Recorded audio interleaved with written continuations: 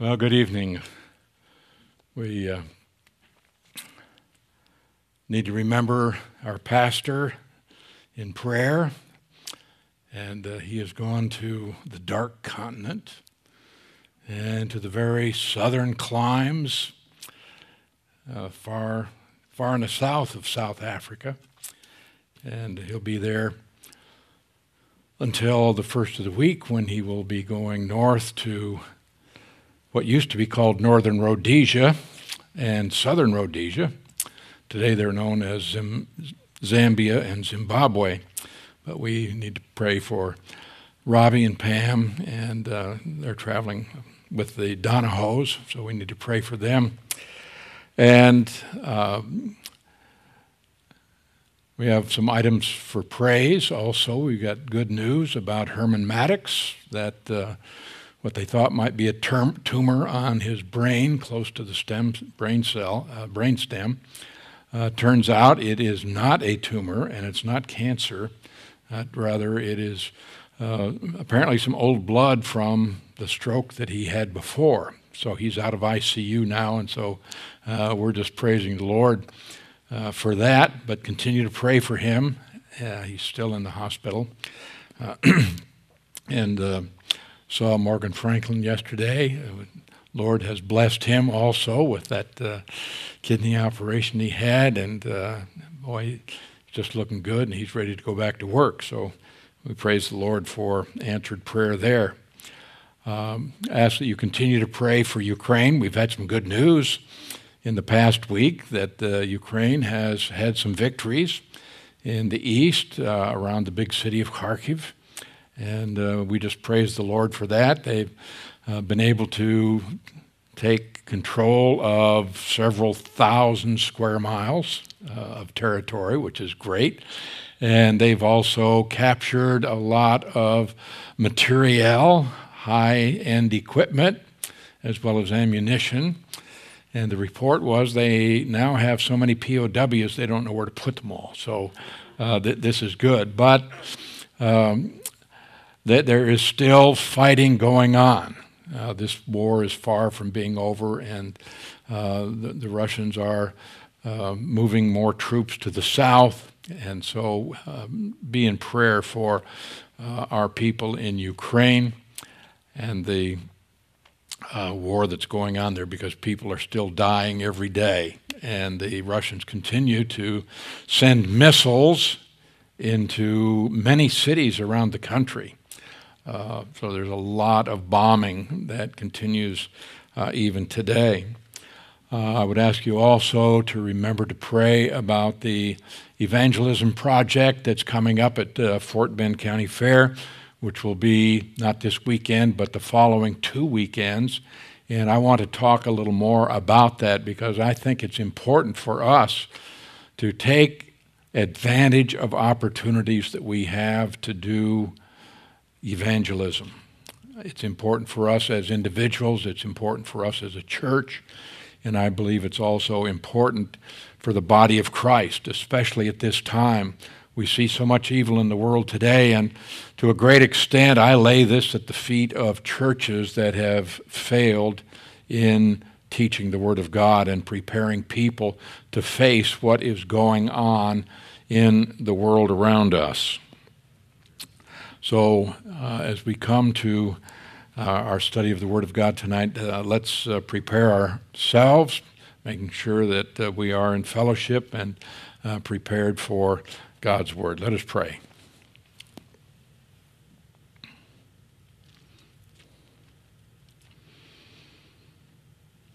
I give thanks to you, Heavenly Father, that we have freedom, and we can come together and open the Bible and proclaim it as absolute truth and declare that you are the only true God and that Jesus is the only Savior, the only way to the Father. We pray that you will continue to keep America free so that we can continue to have freedom to proclaim this message here in the U.S., but also around the world. We pray, Father, for the deans as they are on vacation. I pray that you'll give them a safe journey, safe time, but one also that is just a real pleasure for them, relaxing. And I pray that you're going to watch over and care for them and keep them in health while they're gone. But pray that you'll safely bring them back also. We thank you also for your wonderful grace, your mercy in raising up people who have been sick. And we know that you've done this for your own glory. We pray also, Father, for people that are hurting, suffering. Many people that are sick and have pain. And we know that you have a purpose for these things as well. I just pray that you're going to be glorified in each life as you show grace and goodness, even in spite of the suffering. I pray now that you will bless our time together as we look at some principles from the Word, that we might be better oriented to your plan and prepared in our service for you. We'd ask these things in Jesus' name. Amen. All right, we're going to talk a little about witnessing as we begin tonight, and this is going to tie into our subject of missions, which is what I'm going to be doing on the weeknights for the next couple of weeks. I believe that it's important for us to understand some things about witnessing. Why are we here? We are not here for our own purposes. We are here for God's purpose, and He has left you alive at this time, in this place, for His purposes.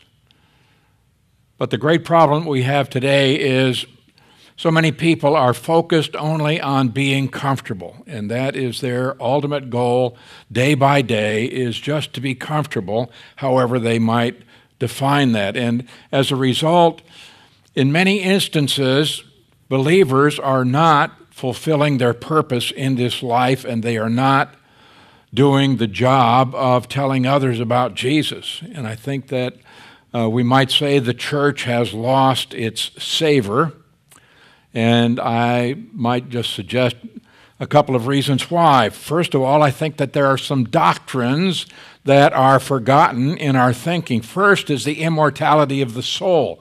We have been given by God a soul which is going to live forever. This body will not, but the person is going to live forever, and we need to keep that in mind when we look at these people around us who are lost without a Savior.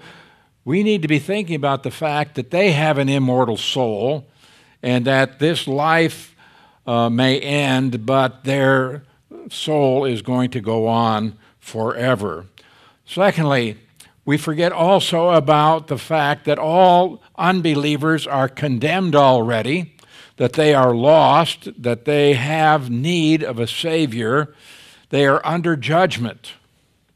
And we forget about this, and so they may be nice people, and we're not thinking about the fact that if they die without the Lord, that they are going to face God at the great white throne, where all will be judged.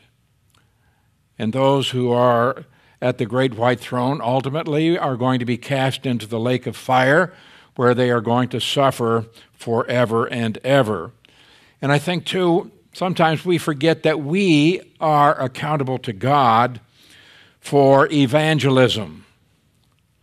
What happens is we tend to want to shift the responsibility for evangelism to the professionals, to the pastor, or to the church, or to those who have a spiritual gift of evangelism. And we think, well, that's their job. And, well, yes, I suppose I should tell people about Jesus, but really I am not too comfortable doing that. And so this creates problems. That's not the only thing that creates a problem.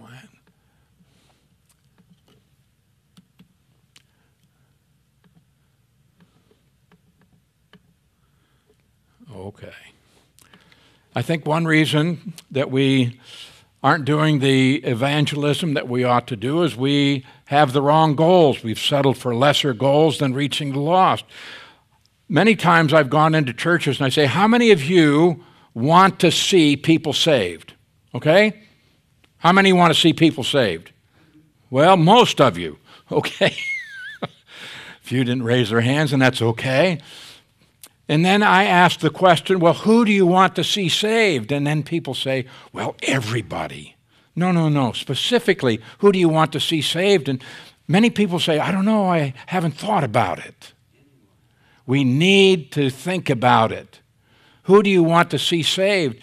Do you have friends, family, loved ones, work associates, neighbors that are lost and on their way to eternity in the lake of fire? Do you? Are you praying for them? Or do we not have any goal with regard to them? Do we have any sense of responsibility? Where are the goals that we might set with regard to the unsaved? Are we praying for them? Do you have a prayer list? Share that prayer list with others. Say, here, I've got these people. Here are my top 5 or my top 10 people that I have the greatest burden for. Will you pray with me? And begin to pray.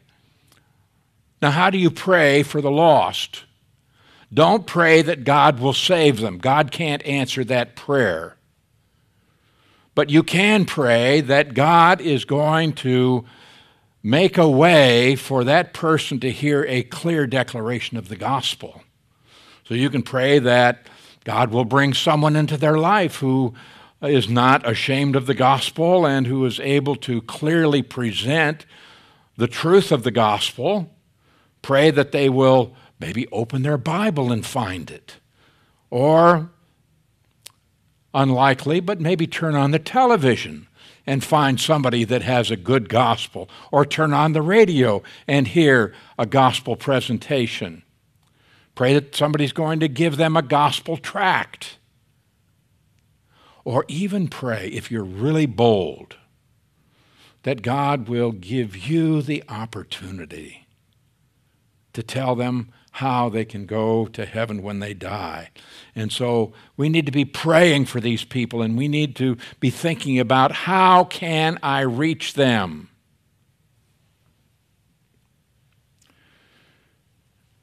And too often I think we've been distracted. Many worthwhile activities. We do a lot of good things, but often they are secondary to our mission to make disciples through evangelism and edification. So I think that we need to evaluate, what am I doing, and is this really the best way for me to be spending my time? And then, of course, I think sometimes or oftentimes with the church today, our witness is nullified by carnality. The world looks at us, and oftentimes the church is a laughing stock, and we are ridiculed, and oftentimes it's justified ridicule because they see Christians who are phony. They see immorality and dishonesty and people that cheat on their taxes or have very filthy mouths, and this is not a good testimony. And then you have people that full of fear, worry, anxiety, and this is not a good testimony either. You can say, oh yeah, I know I'm going to go to heaven when I die, but boy, I'm really scared about the current situation. I don't know what's going to happen. What am I going to do tomorrow? And there are a lot of Christians today living in fear. That's not a good testimony. So how are we going to talk about the confidence that we have in the plan of God if we are living in fear? And then, of course, we have other problems, gossip, maligning, bitterness. And so we do a lot of complaining about what's going on. And I find that many people can talk about the economy, they can talk about politics, they can talk about sports, but they don't want to talk about Jesus.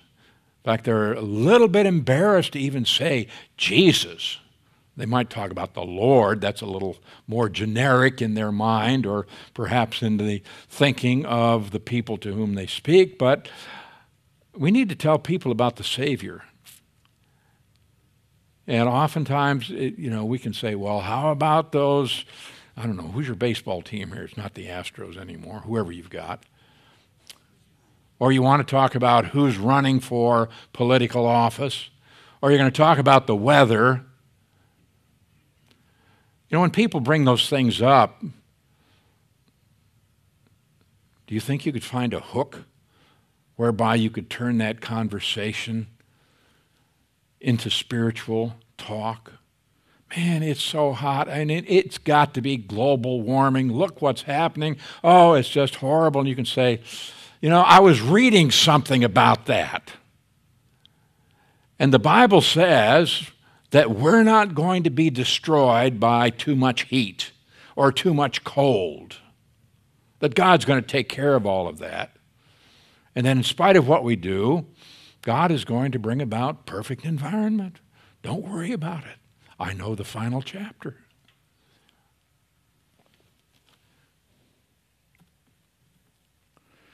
Matthew 5:16. Let your light so shine before men that they may see your good works and do what? Glorify your Father who is in heaven. We need to be concerned about that, about our testimony. Now, there needs to be the testimony of the life, how we live, but nobody is going to be saved because you're simply a good guy, a nice person. Because they will come to know how good you are, and they will never get to know how good God is. And so we need also to have the testimony of the lips. Oftentimes, too, we have problems in witnessing to others because there's contention, there's strife, and often our own personal desires override any thoughts about bringing the gospel to others. So what should we do? Well, make it your goal to be pleasing to God. That needs to be number one in your life. Paul says we make this our aim, to be well-pleasing to Him. 2 Corinthians 5:9. That needs to be the goal of our life in every area. What can I do here, now, in this situation to glorify God? And then we can set spiritual goals. We need to think about this. What are the goals for my spiritual life? And then we need to develop plans. Evangelism is done on purpose. And if you don't think about it, you probably won't do it until it becomes just a part of who you are. People get scared. But it says in Psalm 138:3, in the day when I cried out, you answered me and made me bold with strength in my soul. Why don't Christians witness? Well, many people say, well, I'm afraid they're going to ask me something that I don't know the answer to. Listen, people ask me questions all the time, and I don't know, and sometimes I have to say, I don't have any idea. But I'll try to find out. I'll go study this. Let's get together next week, and I'll try to answer your question. Don't be afraid. Right here, this congregation, you are some of the best taught people in all the world. You should have no fear that somebody's going to ask you a question that you don't know the answer to. And even if they should, you can say, I have resources to find out the answer, and call up your pastor. No. Go dig it out. Go look in your Bible. So don't be afraid, but this is a very common response. Well, I'm afraid they're going to ask me something I don't know. Or people say, I don't know how to witness. There are a lot of witnessing programs. And some of them are good, some of them are not so good. But it's not a matter of actually learning a program. It's a matter of knowing the gospel. And all of you have been taught, what is the gospel? Jesus died for your sins. Now that is the basic statement of the gospel. And if you can tell somebody Jesus died for your sins, Jesus is your substitute, he paid the penalty for your sins, well, you've given them the gospel. Now, I hope you have more information than that, but it's not a matter of saying, well, I really don't know how to witness. We can talk about different strategies that you can use, different approaches that you might use, but this idea, I don't know how, well, learn how. I don't speak well. Well, that sounds to me like Moses. Well, Lord, you know, I don't speak very well. You don't have to speak well. Even the preacher doesn't have to speak well. I mean, you look at Moses. God says, who made your mouth? I made it. Don't tell me you have a stammer, a stutter. Don't tell me you don't speak well. God will use you. You all communicate very well. And people will understand. I don't know how to introduce talking about spiritual things. Well, just take anything they say and say, have you thought about how that relates to your eternal destiny? Or what does that have to do with eternal life? Or I'm afraid people might remember bad things I've done or said. Well, I can't talk to my brother or my mother because I did some bad things, and they're going to say, well, you hypocrite. Here, you want to talk to me about going to heaven after what you did. Don't be afraid of that. Say, yeah, I did those bad things, and you want to know what? Jesus died for that. Jesus suffered because I did that really stupid, horrible thing, and I've been forgiven, and that's the grace of God. Let me tell you about this grace involved in forgiveness. Don't be afraid to witness just because you have something in your background. The problem is sometimes it's personal, and now you have a problem with the relationship. But we still have a responsibility to give the gospel. And then, well, I don't have time, or I'm just not motivated in that area. Sometimes people say, I don't have the gift. Well, very few people do, and yet that's our responsibility. You may not have a gift of intercession, and yet you still pray. You may not have a gift of giving, and yet you still give. And so we have responsibilities even if we are not especially gifted in a particular area.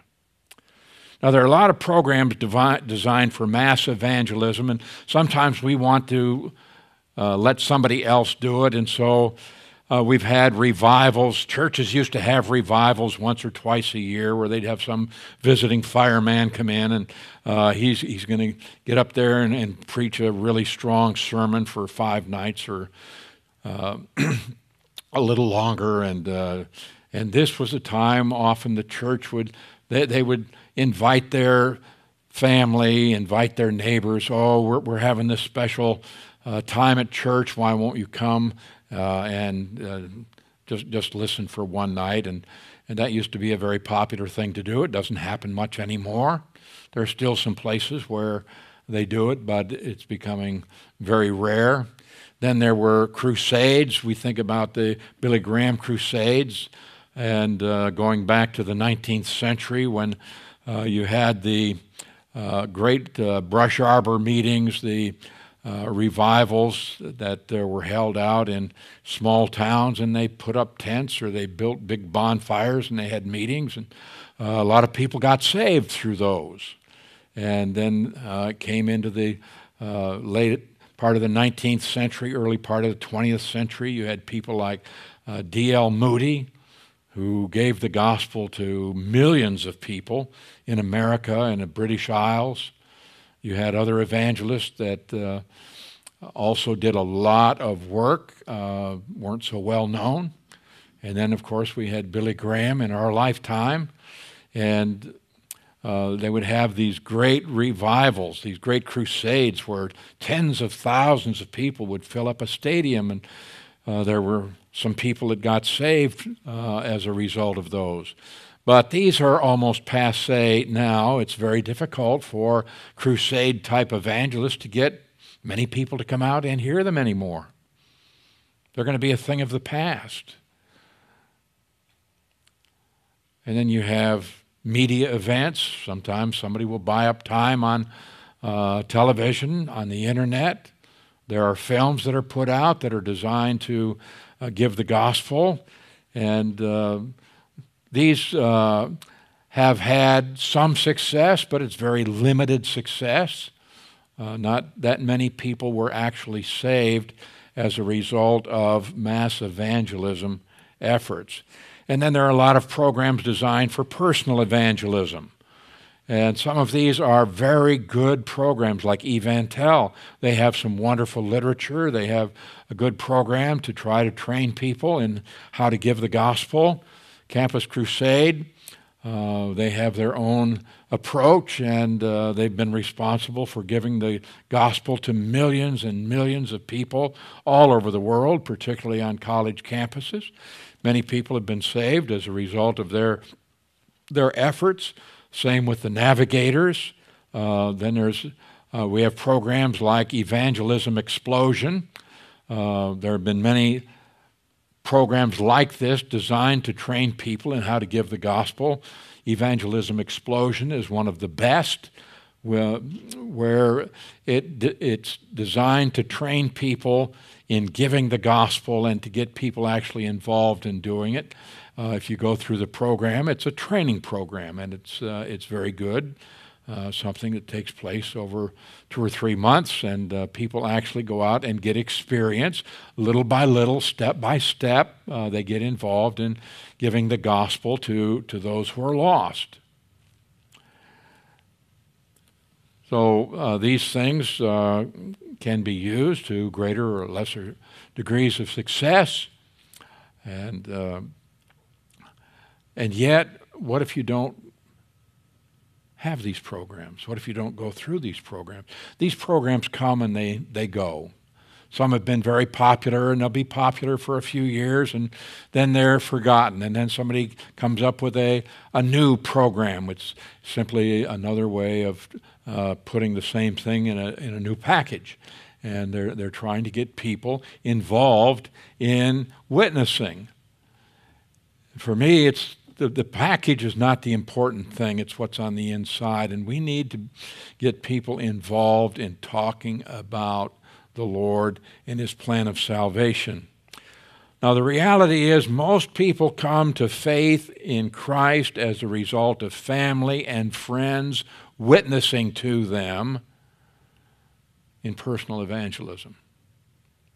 The great majority of people come to faith in Christ not because of an evangelist in mass evangelism, crusade evangelism, revivals. Very few people are saved that way. But rather it's through this personal contact. Sit down with somebody, you talk to them, you tell them about the Lord. And that's the way most people come to faith in Christ. And we need to be about the Lord's business and talking to others. And I believe that He will bless that. So we have an opportunity to go out to the fairgrounds. And this is really very non-threatening.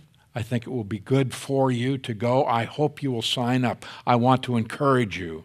Go out and at least watch. And even if you are too timid to talk to somebody about faith in Christ, watch others do it. And while they are talking to somebody about the Lord, pray for them. And you will be involved in this process of evangelism. Now, here's the questionnaire that is going to be used out at the fairground. I thought I'd go through this very quickly with you. But you can see this is very non-threatening. What you get is they're going to have just a survey with questions on it. They asked people, will you take this survey? We're just trying to get a feel for, what is the thinking of people in this area with regard to some questions related to spiritual things. Would you be willing to take this survey? It's very non-threatening. Did you grow up with any sort of spiritual church background? Well, that's not threatening.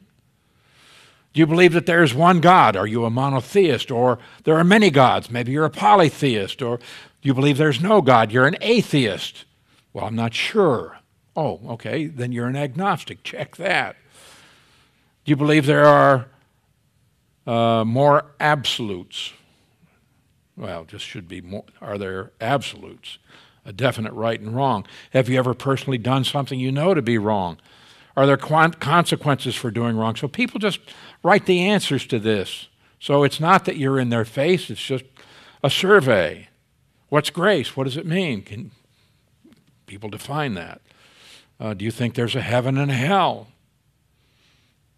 What do you think of your personal chances of making it into heaven? All the way from I'm absolutely sure to I have absolutely no chance at all of going to heaven. So people can choose. If you believe you might go to heaven, why would God let you in? And would you say that heaven is a free gift, or is it something you have to earn? And how important is the Bible when it comes to what you believe? All right, you just take them through this. They answer the questions. They write out the questions. And maybe you can engage them in a conversation about their answers to these questions. But you can do this in a way that's not threatening at all. You're just going to ask them some questions. And we need to do this. I think that it will be good for us as a body of believers to get out and do this. Because you're going to see people out there that are lost. And they don't have any idea of how lost they are. And they don't have really any idea that there's a solution to their problem. And we can go out and we can point them in the right direction. We can tell them there is a Savior. And I think that if we do this, it's going to be very beneficial for you as an individual, but also for the church. And we may see people saved, and that's thrilling. That's exciting. And we need to be praying about this event that's coming up. I thought you might like to see one of the methods that we use in Kiev. What we did, we got reproductions made of 20 master paintings, all dealing with some biblical subject. And some are Ukrainian, some are Dutch masters from the Renaissance era, but they all, in one way, deal with a biblical topic. It may be Abraham ready to slay his son Isaac. They even have one picture of the second coming of Christ, a rather interpretive view, but it's a good painting. Others have John the Baptist saying, "Behold the Lamb of God." And with these paintings, people can say, now this is a painting, this was done in the 17th century by this well-known Dutch painter. And, well, what do you see in the picture? What is this picture about? Let me explain to you why he painted this picture. This goes back to a story in the Bible. And the thing is, we go out and we set up these paintings in the park. And people see all these paintings and what is this, an art sale? It's an exhibition, what's going on here? And they walk up to us. And they say, well, what is this? What's going on? Well, we just have these paintings. They're reproductions of famous paintings, and we just wanted to display these things and talk to people about the paintings. And so from any one of these paintings now, you can give the gospel. Or you can take people down the row, painting after painting, and you can lead them in that direction where you're going to have an opportunity then to tell them about Jesus. So this is just one of the things that we do. We also have things for children. We make up these gospel bracelets. If you're familiar with the wordless book that CEF uses, well, we do the same thing with bracelets. We put beads on a leather piece, and we don't just give them the bracelet, but we tell them the story as we make the bracelet for the children. Okay, this one represents heaven, and this represents sin, and this represents the gospel message, Christ died for your sins, and this bead represents faith, and then you put it together and you give it to the child, and you say, okay, now what are each of these colors for? And you can go through and give them the gospel in that way. And it's also interesting that as we do this for children, parents and grandparents listen at the same time. Then we also use something called the Evangelism and other things. But it's out in the park, and it's very, very non-threatening. It's a nice way to get people involved. And we've had people from the church, and well, I can't go out and talk about Jesus, but they'll go out to the park and they'll watch others do it. And it's interesting, after an hour or so, they'll even get involved in the conversation. Oh, well, let me tell you about this picture. I know about this picture. I'll tell you about this one. And they'll actually get involved a little at a time. Now, I've got to admit, we haven't seen a lot of people come to faith in Christ as a result of this. But it's been wonderful for the church. Because now you have people, they've been out there, they've been exposed to talking to strangers, witnessing to others, and it makes it much more comfortable for them now to go and talk to their neighbors or to talk to family members about their need for salvation. So, all right, well.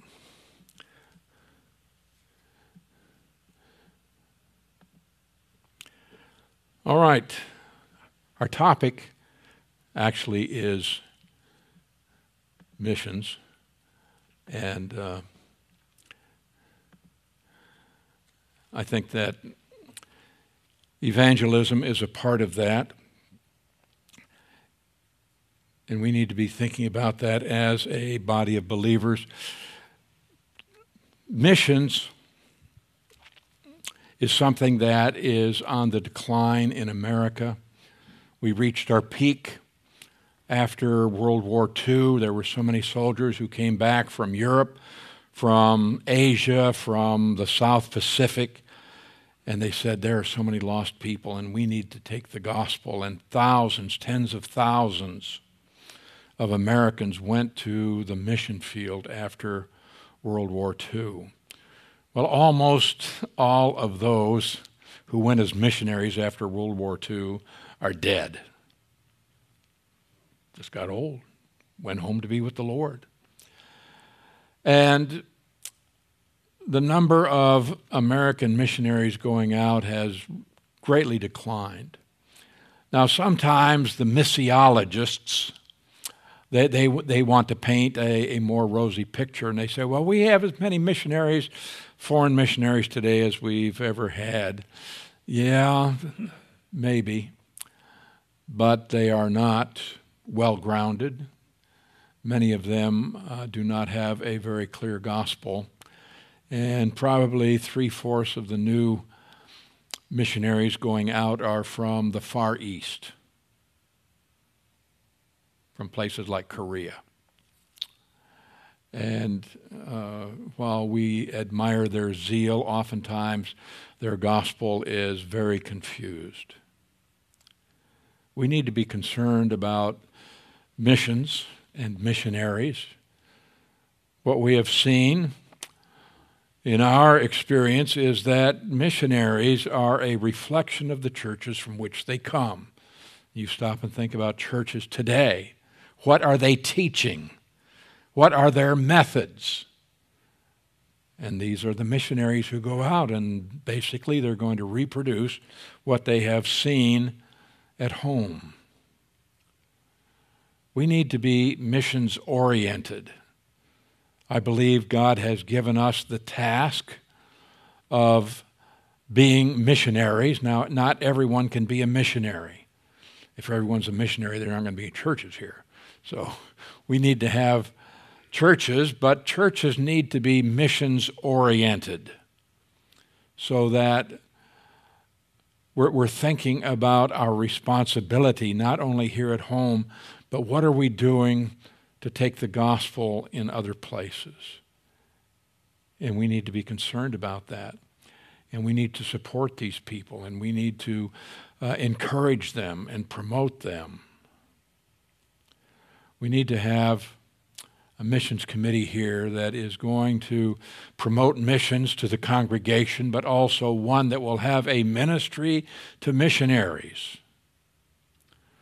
One thing that has been my experience is that churches expect that I will communicate with them. I need to send out newsletters. I need to keep them informed, and rightly so. But they never communicate with me. They don't write to me and tell me what they're doing. They don't. It's just like it's, we'll give you financial support, but that's all we're going to do. And I think that the church can have a great ministry to encouraging missionaries, because the reality is that missions has changed so much in our lifetime. Missions has changed dramatically in the last 25 years. In that people will go to the mission field, they'll be there for a year, 2 years, they come home. These are short-term missionaries. And oftentimes those who say, well, no, I'm going to be a career missionary. This is what I'm going to do. Very few of them are going back after their first 3 to 5 years. They're coming back home. And I think part of the reason why is they're not getting support from the home church. They don't get any encouragement. They're out there all by themselves, and it can be very lonely. If you're living in a foreign culture, you're in a place where you don't hear your native language, and the culture can be very different, and you begin to think, what am I doing here? And oftentimes on the mission field, you may not be seeing a lot of results, so you can go out and preach the gospel, and you don't have any converts. So people get discouraged. Why am I doing this? I might as well go home. I might as well go be comfortable. But we need to be ministering to people who are on the field. We need to let them know, hey, we're behind you. We're concerned about what's happening. And we want you to know we're praying for you, and we're praying for the work that you're doing. So we need to have a ministry to missionaries that goes beyond mere financial support. God is a God of missions, and we see missions throughout the Old Testament. We can see it in many different ways with those who would preach the gospel. Think about Noah. He was called a preacher of righteousness. He wasn't just building a big boat. He was also proclaiming the gospel message as he was building it. Judgment is coming, and you need to have a Savior. And so Noah was a preacher of righteousness. We see that Abraham was also one who was going to take the gospel message from where he was in Ur of the Chaldees, and he was to take it with him. And Israel is going to be a missionary nation. It was designed by God to be such. In Joshua 4:23, we read, the Lord your God dried up the waters of the Jordan before you until you had crossed over, as the Lord your God did to the Red Sea, which he dried up before us until we had crossed over, that all the peoples of the earth may know the hand of the Lord.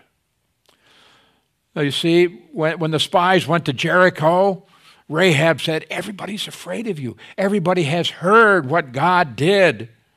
at the Red Sea. God has protected you. God has defeated your enemies. People are scared to death of you. The point is that people needed to hear about this God and who he is and what he will do and what he is going to provide. We have David. He went to fight Goliath. God gave David victory, not simply to set the Israelites free from the Philistine oppression, but he says in 1 Samuel 17:46, "This day the Lord will deliver you into my hand, and I will strike you and take your head from you. And this day I will give the carcasses of the camp of the Philistines to the birds of the air and the wild beasts of the earth, that all the earth may know that there is a God in Israel."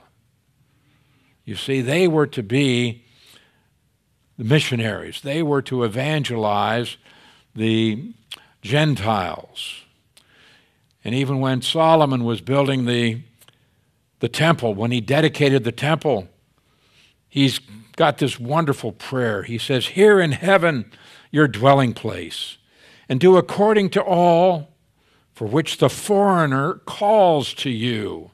The foreigner, the Gentiles, "that all peoples of the earth may know your name and fear you, as do your people Israel." They had a responsibility in evangelism. God manifests himself in different ways, and we should take advantage of the circumstances around us in our mission. In 2 Kings 19:19, Sennacherib had surrounded the city of Jerusalem. He is threatening to absolutely destroy it. And there's a prayer. The king prays.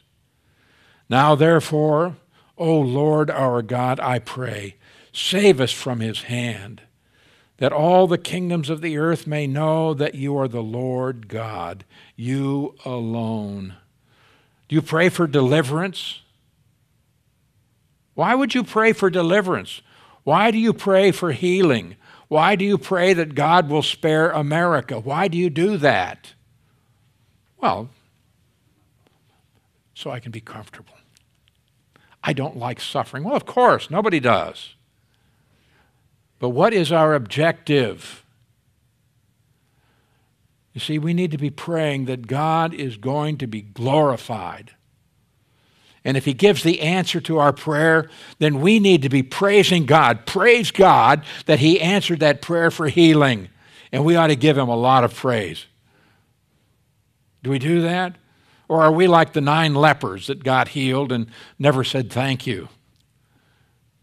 Yeah, I prayed for it, but I forgot that I prayed for it, so God doesn't get the credit in my thinking. But rather, we need to have that focus. I'm going to glorify God. So, see, Hezekiah is praying here, not just so that he can be saved from destruction, but so that all the people will hear about what God has done. That's what we need to do, is broadcast this good news. What a great God I have. Isn't he wonderful?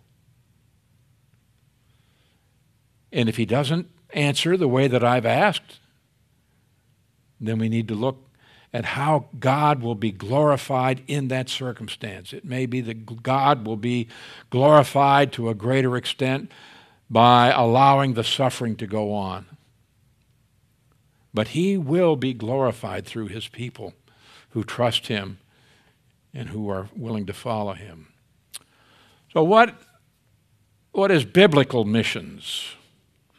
It can be defined as the propagation of the Word of God so that all might know the one and only true God. It's spreading that good news.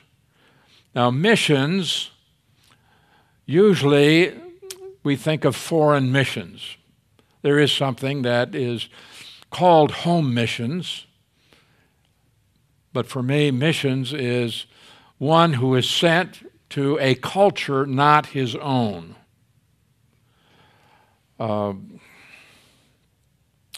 So it's the spreading of the gospel. Now the word missionary and the word missions, not used in the Bible, but certainly spreading the gospel by witnessing and through the gift of evangelism, that's something that's commanded. It's interesting. You look at the word Hebrew. Abraham was a Hebrew. It means one from beyond or one from the other side. Well, Abraham crossed the Euphrates River, so it's one who crosses the river and proclaims the word of God in another country. And Israel was to be the missionary agency before the church began. They were to be a light to the Gentiles. They were called to be a light to the Gentiles. So there are many missionary passages in the Old Testament. We have not the time tonight. Of course, you're very familiar with the book of Jonah. Jonah was told to go to Nineveh. He was to preach to those people, take them the gospel. He didn't want to go. He didn't like those people. He didn't want to see them saved. I mean, who'd want to spend eternity with those people? But ultimately, he did go, and he did take the message, and God was glorified through that. And so we are called to preach the gospel. So, missionaries, we have been entrusted with the gospel. You've been given the gospel. God has deposited the gospel with you. He made a deposit in your account. Put the gospel in there. So you've been entrusted with it. Also, we have been sent forth. We have a commission. Paul says, pray for me that God would open to me a door for the word. Colossians 4:3, he says that I may minister, that I may make it known as I ought to speak. By the way, the Apostle Paul said, pray for me that I will have boldness, that I will have courage to proclaim the gospel as I ought to. We think Paul was fearless. Oh, he was just one of these people that he could go out there and never have any qualms about giving the gospel. Paul says, you need to pray for me. We need to pray for missionaries. Missionaries are not some super status saints. They struggle with things just as you struggle here at home. Pray for them. Missionaries go to foreign lands. 2 Corinthians 1:11, Paul says, you helped me by praying. Let me call that up.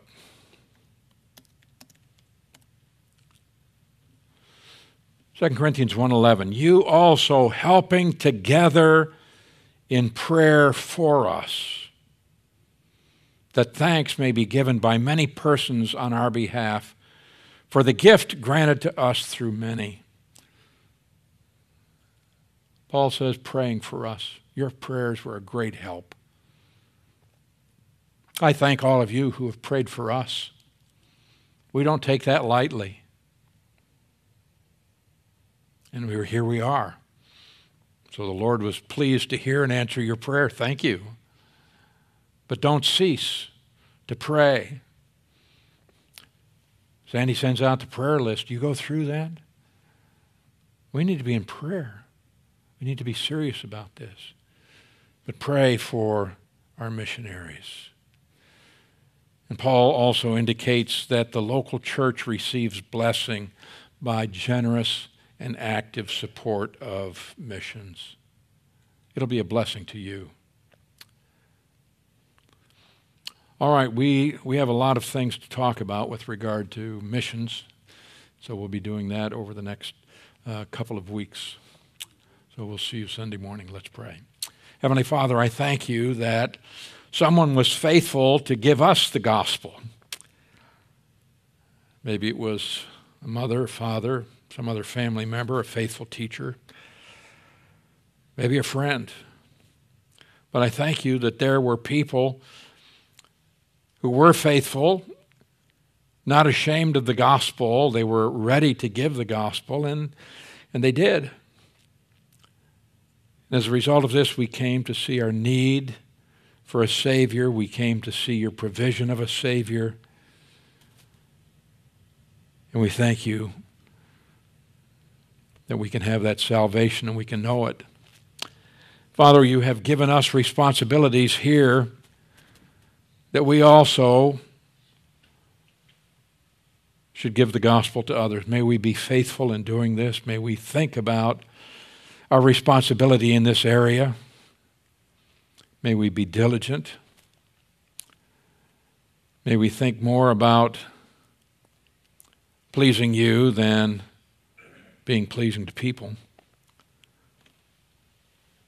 So we would pray for this evangelism event coming up at Fort Bend, at the fairgrounds. We don't know who's going to be there, but you do, and you've already made preparation for them. I just pray that we might be useful in giving the gospel. And Father, we pray that we might be useful in bringing people to faith in Christ, but if not, may we make them without excuse. And Father, we do pray for those who are serving you in far-flung places. They're away from home, away from family, away from familiar things. They need encouragement. And so I pray that this day you're going to cause something to happen in their experience that's just going to lift their spirits, that's going to encourage them, that's going to make them so glad that they made the decision to serve you wherever they are. So I'm just asking that you will intervene and just bring delight to them because they have served you. I thank you for this time that we've had together tonight. I pray that you'll bless it. May it encourage us. May it motivate us, stimulate our thinking with regard to the things that we have to do, that we might fulfill your purpose, that in all things you might be glorified through us and through the church. Pray that you'll take us safely to our homes and then give us grace that again we can come together to worship you in spirit and in truth. We ask this in Jesus' name. Amen.